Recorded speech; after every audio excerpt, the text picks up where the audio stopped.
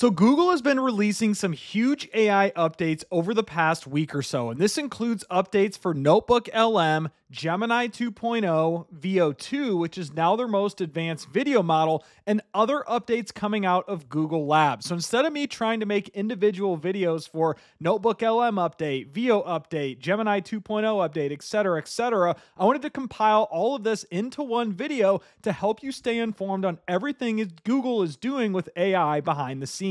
So be sure to stick around for the entire video.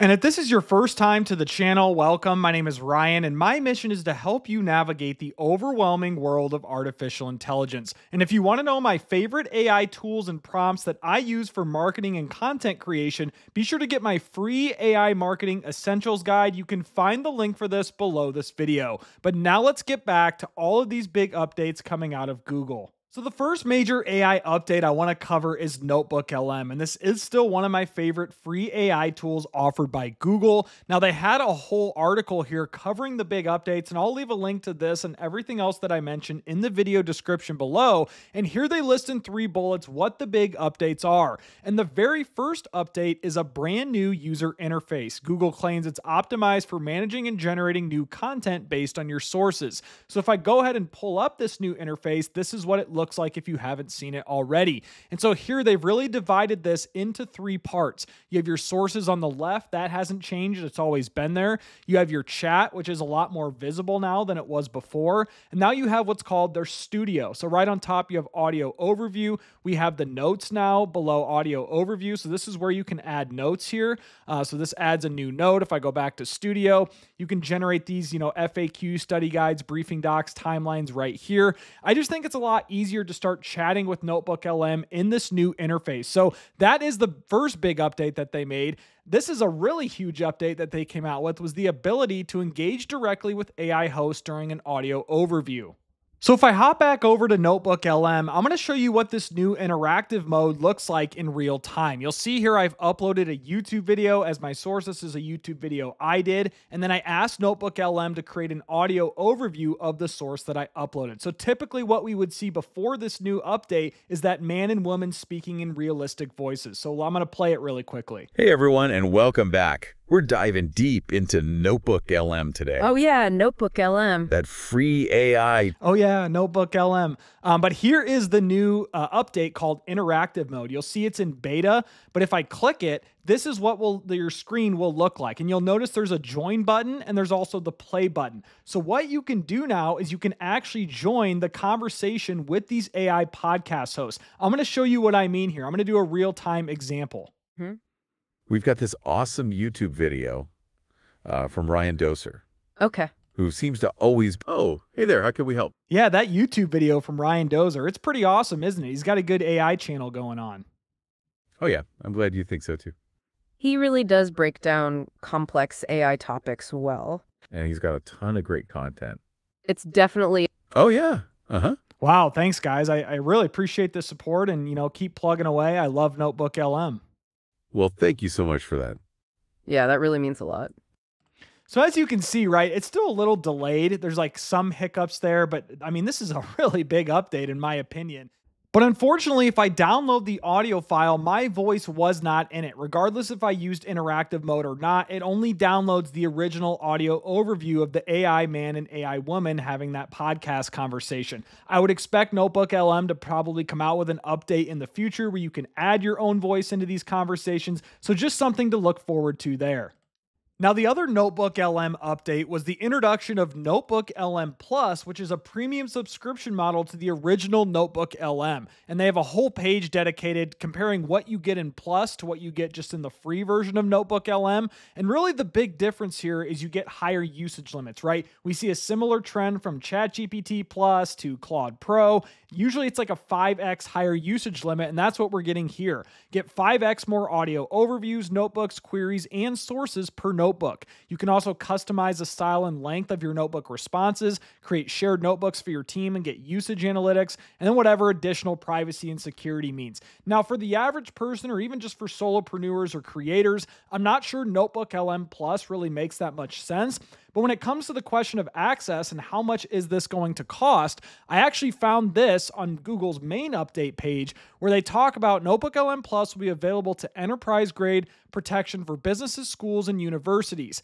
Enterprise customers via Google Workspace can be purchased separately via Google Cloud. It will also be included in the Google One Premium starting in early 2025. So it looks like you can't just purchase NotebookLM Plus as like a one-off subscription. You have to be involved in some of these other deals here. I actually am a member of Google One, just this tier here for $20 a month. So I would imagine I get NotebookLM. It says in early 2025, I would qualify for NotebookLM Plus if that's the case. Now, I'm not sure what else they're going to come up with here. This is just what we know right now from what Google is telling us.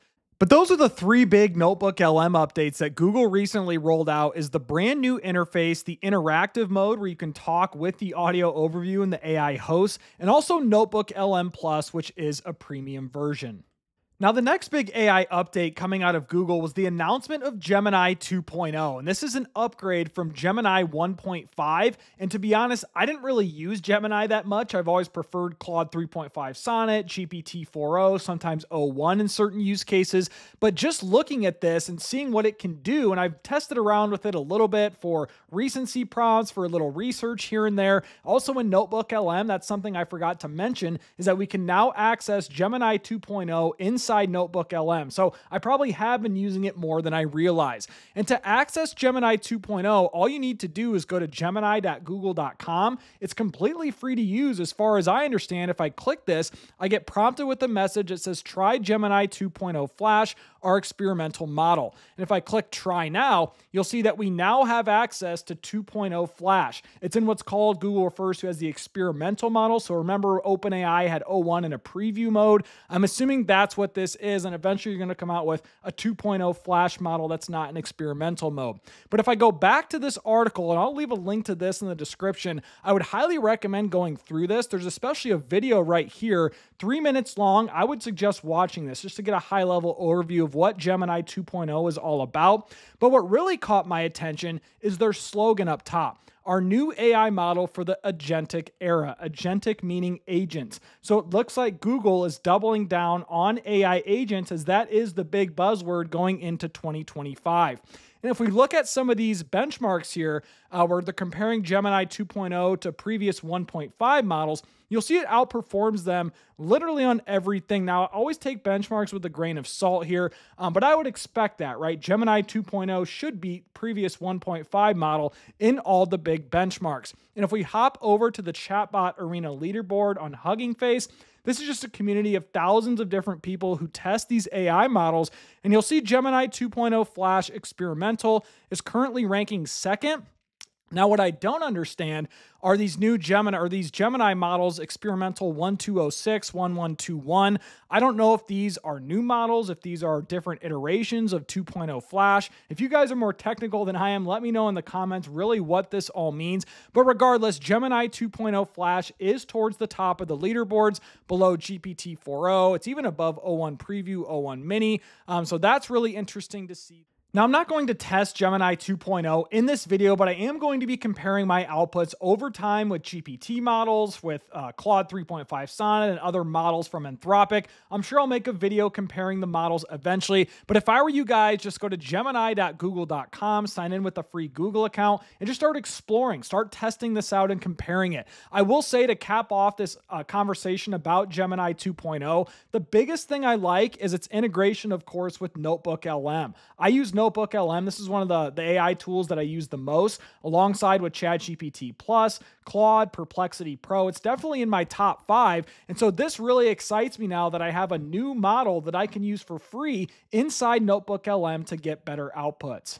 Now, the next big AI update coming out of Google is called Veo 2. Now, Veo is nothing new. This is their state-of-the-art video generation model. It was just Veo, but it got upgraded to Veo 2. I think it came out around the same time Sora did earlier this year, so 10 months ago at this point? But now they just got a huge upgrade. And as you'll see right here on their page, they have some examples. That looks realistic with the dog in the water. This person looking at the microscope looks extremely realistic. And if you scroll down, you can find other examples here with prompts. So that's kind of cool. You can view it on YouTube if you want to do that. But here are some of the benchmarks that Google VO, if I can scroll down, click benchmarks, where they compare it to other AI video models right now. So VO is in the green here. It's a little hard to read. And you'll see here we have Sora, Minimax. I don't know what Minimax is. Kling, that's a popular one. And also Meta Movie Gen. Meta Movie Gen recently came out as well. So according to prompt adherence and overall performance, it looks like Google VO is beating Sora, Kling, Meta Movie Gen. It says there were ties in certain areas. But again, always take this with a grain of salt. But regardless, even just looking at this, it does look very similar and realistic to what we're seeing in the outputs from Sora. But the ultimate question I have with VO2, can we use it? We can use Sora now, right? OpenAI finally released that. So if I click sign up to try on VideoFX, unfortunately, I get put to this page here where it says sign in to get a sneak peek. And if I click sign in with Google, click sign in again, I still do not have access to this. So I don't know if I need to be a member of the premium Gemini models or some premium Google plan, but it just kicks me back out. And if I click join waitlist, I already did join the waitlist and I haven't heard anything back from that either. So if you guys have access to VO2, let me know in the comments below, but I'm not really sure what their plan is to roll this out to the public, if it's going to be part of Google One or some other premium model, or if it's going to be by itself. I'm not sure how exactly they're going to price this out and limit access with this, but I will be very curious to test out VO2 once I get access to this, to what I can get access with OpenAI's Sora right now. So like I mentioned earlier, you can find these examples here from VO2 with their prompts on Google DeepMind's YouTube channel. But the final note I want to make on VO2 is think about the amount of video content that Google owns, right? Obviously, Google owns YouTube. So in theory, what we're going to be able to do at some point is pull up VO2. Well, technically, it'll be VideoFX powered by VO2, is we can go to VideoFX and type in, I want a drone shot of New York City. I want a video of the waves crashing in Australia, right? And so think about all of the data that Google has or YouTube has at its disposal to repurpose that based on a text prompt. So whether it's a drone footage, a time-lapse footage, all the footage that we're finding on YouTube, VO2 will allow us to repurpose that with AI text prompts. A very powerful thing there that I think a lot of people don't realize when it comes to VO2. And another big AI update from Google was the announcement of Imagen 3. I think it's Imagen. I don't know how to pronounce it. But anyways, it's the third iteration of their text-to-image model here. Google says our highest quality text-to-image model. You can actually start using this on Google Gemini. It's built in. And so I would recommend looking at this page and just start looking at some of these examples that Imagen 3 can produce. That's a cool image there. And of course, it includes prompts to all of these, but I learned you can't copy and paste it from this page, which is frustrating. But so far, so good as I'm scrolling through here. And then of course the benchmarks. So if these graphs are actually kind of hard to read, human evaluation on Gen AI win rate percentages for overall performance. But basically what they're trying to do here is tell you that Imagen 3 is better than the existing AI image models right now. So we have Ideogram 2, we have Flux 1, which we'll see here in a little bit. I don't know. I'm a big fan of Flux 1. I think that's one of the best AI image models right now. We have DALL-E 3, which I agree that's not a very high quality AI image model. But regardless, you guys can read all of this for yourselves. Look at some of these examples from doodles to masterpieces, right? You can do all sorts of images. That's a cool image there, et cetera, et cetera. So then what I did is I actually copy and pasted this exact prompt here of hot air balloons floating in the rock formations in Cappadocia, Turkey, wherever that's at. And so I threw it into Google Gemini using 2.0, and the image looks very similar as I expected. Well, then I took that same prompt and I compared it with DALL-E 3, not as realistic as I expected, right? I think this Imagen 3 is better than DALL-E 3, but then I also plugged it into Flux 1. I actually like Flux 1. I think Flux 1 is more realistic than what we're seeing here out of Imagen 3. Now, it definitely has made some big improvements to where Google Gemini was creating images before. As you'll see here, they say it's our highest quality model capable of generating images with even better detail, richer lighting, and fewer distracting artifacts than our previous models. If you guys are curious and why I'm laughing about this, look up the controversy that Google had with AI image generation before this announcement of Imagen 3. But overall, so far so good, at least from the looks of things. I might have to start using this on Gemini for AI images if I continue to like the outputs. But regardless, a very big update from where they were from the previous AI image models. Now, the final AI update I want to share recently coming out of Google is called Whisk. Now, according to Google, when they launched this comes out of Google Labs, they say Whisk is our new experiment that lets you use images as prompts to visualize your ideas and tell your story. Try it now. And so they have a quick little video demo. I'd recommend watching that. But if you go to Whisk, this is completely free to use with a Google account, just like everything else found in Google Labs. And you'll see here, this is what it looks like. So we have these different models. We can do a plushie, a sticker. I'll just do a sticker here. So it gives you a style, subject, equals. And so what I can do is you can actually upload your own images here. As you'll see, that's my headshot.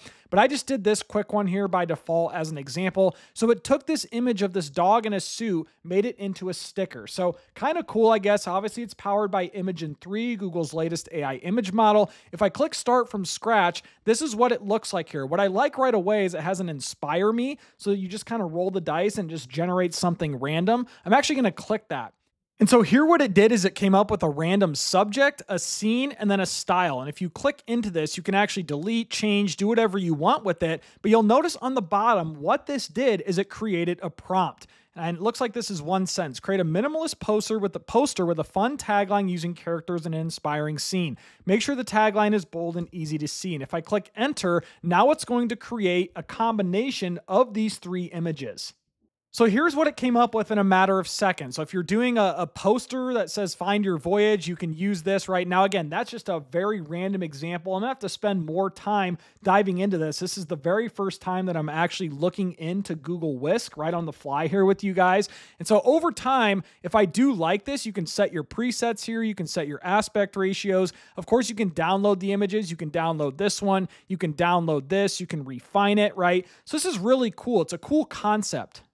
Now, I actually found Whisk on what's called Google Labs. This is the home of AI experiments at Google. I'd recommend bookmarking this page at labs.google. And if you scroll down, this is where you can find all of the different AI experiments that Google is doing behind the scenes. So if I click View All, and I think there's another View All, so I'm going to click See More.